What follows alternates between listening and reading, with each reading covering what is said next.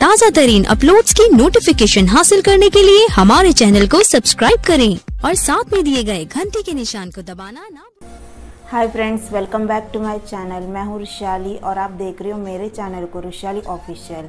आज की वीडियो में मैं शेयर करने जा रही हूँ कैसे आप क्रूकेड कर्ली हेयर को स्ट्रेट बना सकते हो, वो भी टेम्परेरी घर पर ही वैसलीन से।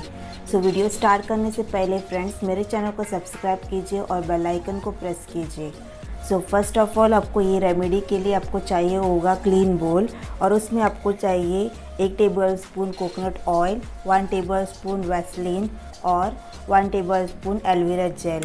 और इसको अच्छे तरह से आपको मिक्स करना है जब तक ये मेल्ट हो ना जाता है। स्मूथ पेस्ट आपको अप्लाई कर लेना है, अच्छे तरह से मिक्स करना है।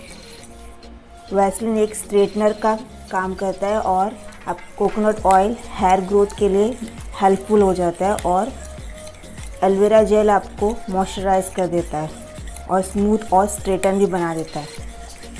ये परमानेंटली नहीं होगा, जब भी आपको चाहे पार्टी या किधर भी वेडिंग के लिए तब सडनली आपको स्ट्रेटनिंग करना है तो आपको ये अप्लाई कर लेना है। ऐसे पेस्ट होने के बाद आपको कैसे लगाना है मैं यहाँ आपको हाथ पे लगा के दिखाने वाली हूँ। आप अपने हेयर पे लगा लीजिए। सो आपको इधर थोड़ा सा ऐसे लेना है और आपके हाथ पे, या तो मैं यहाँ हाथ पे लगा के दिखाने वाली हूँ। आप आपको कॉटन बॉल से डिवाइड करके आपका बाल सेक्शन में और डिवाइड ऐसे करके आपको लगा लेना है, वो भी कॉटन बॉल से। अच्छे तरह से इसको अप्लाई कर लेना है, इससे कोई भी इफ़ेक्ट नहीं हो जाएगा क्योंकि ये होम रेमेडी है और यूज़फुल भी है और हेयर ग्रोथ भी जल्दी हो जाएगा आपका। इसको ऐसे लगा के 15 मिनट तक ऐसे रखना है और बाद में आप हेयर वॉश कर सकते हो।